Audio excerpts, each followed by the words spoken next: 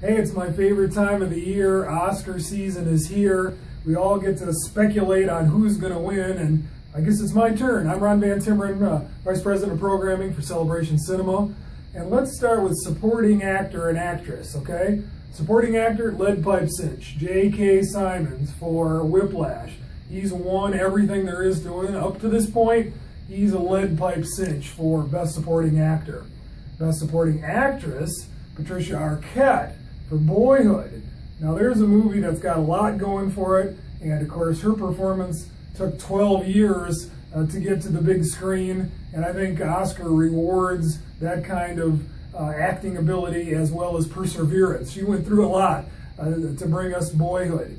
Best Supporting, wait, no, we did that. Best Actress, another easy one, Julianne Moore for Still Alice.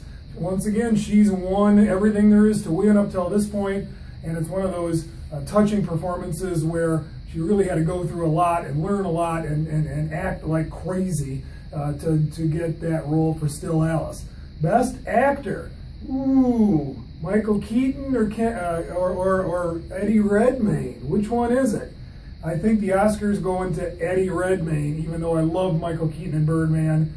And Eddie had that tough character to play in the wheelchair, playing a living legend, really.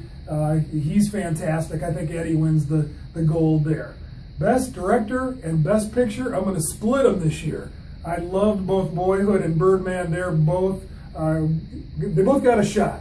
And yet my heart is going with Birdman, and I think they'll split it so that the Best Director goes to Richard Linklater for Boyhood and the hard work he did over 12 years to get this movie to the big screen. But, you know, I'm hedging my bet a little bit. Could be Boyhood for Best Picture, too. So, see you at the movies.